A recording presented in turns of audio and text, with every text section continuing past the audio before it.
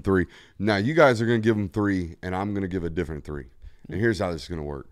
You guys are tasked with giving me 3 reasons that Georgia's going to win the national title. I'm going to give you 3 reasons they won't. Ooh. Oh, so are you going first? Or I will go in between you two. Juxtaposition. Okay. Right. Or should I go last? Go last. All right. Go ahead. Jay will. Give them 3. All right. First one I got, the only team that has stood in their way is no longer standing. Ooh. Alabama is no longer with Nick Saban. They've been the only team to beat that. He was the only existing head coach in 2018 to defeat them. Alabama has been the only team that has kind of hindered Georgia of getting to a national title since 2020. Solid take. No longer there. Second one, they will have the better quarterback in every single game they play in this season. Regular season. Regular season. And maybe overall. Maybe overall. He might be the best quarterback in college. But they're going to have the quarterback advantage pretty much every single weekend until, maybe another name comes up or whatever. You know how college football season goes. But Carson Beck, massive advantage for Georgia coming back for a second year. And my final one, this might be the most playoff-ready team once the postseason arrives. I mean, these guys are going to be tested all across the board, across multiple conferences. You start out with Clemson. You work your way down to Alabama on the road, Texas on the road, Ole Miss on the road. You're going to play Tennessee with a young quarterback with Nico. On the road. Kentucky on the road. This team is going to be postseason ready before the postseason even arrives.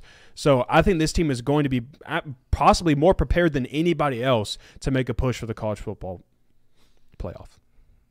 Hey, Jay Will, give him 3. I was waiting for it. I know, I'm a little rusty. So the first one I have is, and Jay will kind of touch on this, they arguably have the best returning quarterback in college football. I think Quinn Ewers is a good little debate there. We had this the other night. Yeah. I had a whole list of ones versus a whole list of question marks. Ewers, Dylan Gabriel, Jackson Dart, Carson Beck. I know all of those as known commodities. I know exactly what they're going to produce. And, I mean, Carson Beck's the most experienced. He's going into his 5th year of school. He's 5th year of being on the team. He's gotten a lot of starts. He could have been a Heisman finalist last year if you don't lose to Bama. So that's one of my reasons. And then you know for a fact this is going to be a top 10 defense next year. It's a Kirby Smart defense. Like, it's almost a given at this point. Hasn't been outside of the top 10 since 2018. Yeah, exactly. So I mean, isn't that nuts? That is nuts. Wild.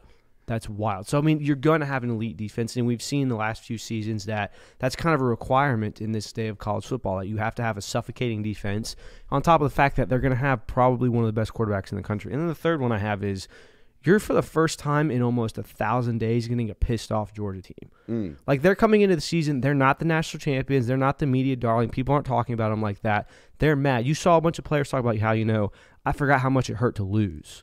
Like, this team is going to come in and try to light the world on fire next year. Man's buying into the revenge. Good chip story. On the shoulder. Yeah, chip on the shoulder. I like it. A little edge to the team.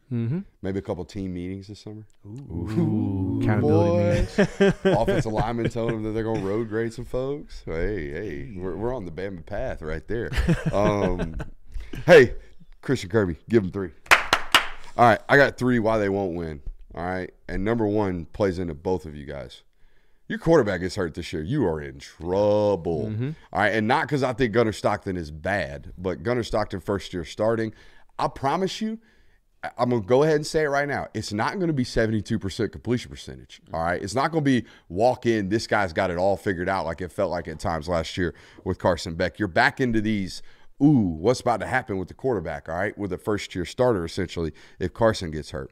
Second thing on this list is the weaponry. What happens if the weaponry doesn't develop for another year, right? We've been talking for years now about, they got all this talent at the wide receiver position. Look here. It never really amounts to anything other than team efforts, right? Team efforts. Everybody eats. We're tight end heavy this year, right? What if the tight ends don't bounce back like they're supposed to, right? What if Oscar Delp is like 60% of Brock Bowers instead of the 90% or the 85% that he might need to be to maintain, right? What happens, I already talked about it, but what happens if Ra Thomas and Dominic Lovett kind of just do the same thing that they did this year? What if the weaponry doesn't take that next step? That's my second thing that might cause some hindrance into guaranteeing Georgia to win a national title. And my third one, and this is obvious every single year, you have a bad day, you're done. You are done, okay? So you can't have bad days. And this was why I got on to you guys in the Georgia fan base for doing I think we were one of the best 4 teams. You weren't on December 2nd. All right, and that's all it takes now. It takes one bad day in the college football playoff. After December, you cannot have bad days. All right, you can't have them at all. And any bad luck injury-wise obviously takes you out. So bad luck in general or a bad day is reason number 3. A real sad golf clap, give them 3. Yeah, so that's what I got.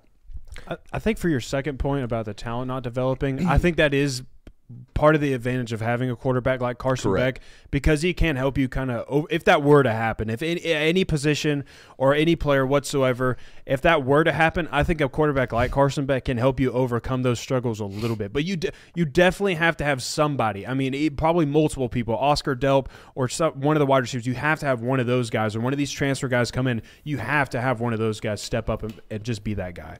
All right,